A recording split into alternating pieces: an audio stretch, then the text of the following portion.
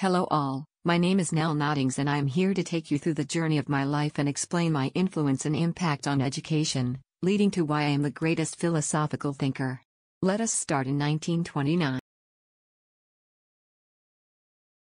It was January 19, 1929, in Irvington, New Jersey, the day Nel Noddings was born. Let us travel to 1949, a very busy and important year for her. On August 20, 1949, I married the love of my life, James A. Nodding, who I later went on to have 10 children with. We were married for 48 years before he unfortunately passed in 2012. We had 5 biological children, 3 adopted children, and took in 2 other children who really needed our family. These 10 people are all the greatest things to ever happen to me. Other than getting married in 1949, I also received my Bachelor of Arts in Mathematics and Physical Science from the Montclair State College.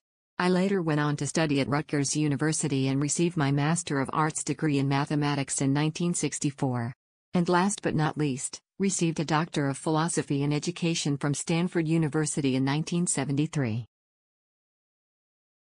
I have many important works, but a few of the most important are the books, Caring, A Feminine Approach to Ethics and Moral Education, a book analysis on the ethics of caring. My other book, Women and Evil, a women's perspective on evil in this world and how to rethink it, and my series called, The Challenge to Care in Schools, Educating Moral People, and Happiness in Education, a series based on concerns of caring within education. My favorite piece I have wrote is the book Starting at Home, Caring and Social Policy, a book about the importance of home lives and how every individual's education starts within their home, which is one of the most crucial aspects to their future. I strongly believe in caring, that caring is the foundation of decision-making, and caring is a human basic. All people want to be cared for. I believe that education is the way to growth and improvement we need in caring in our society. My definition of education is a constellation of encounters, both planned and unplanned, that promote growth through the acquisition of knowledge, skills, understanding and appreciation. I would also argue that education is not just within a school.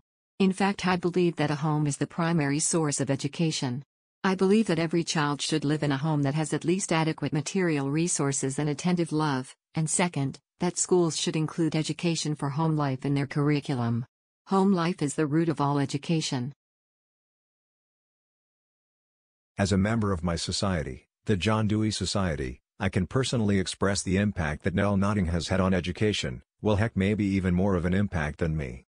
Overall, it must be judged that award-winning, Nel Noddings has made a substantial contribution to deepening our appreciation of what education entails both in terms of the direction it takes, education for public and home life, and around the significance of caring. She shows us that caring is a moral attitude informed by the complex skills of interpersonal reasoning, that it is neither without its own forms of rigor nor somehow less professional than the calculated skills of formal logic. In this respect, she provides us with a further illumination of the ways in which good practitioners think. She brings to life the importance of progressive education in aiding students to become good citizens and people within our communities. Her explorations of the ethics of care in their relationship to schooling, welfare, and to learning and teaching within families and local communities has opened educators' eyes across the world. She has been able to demonstrate the significance of caring and relationship both as an educational goal and as a fundamental aspect of education.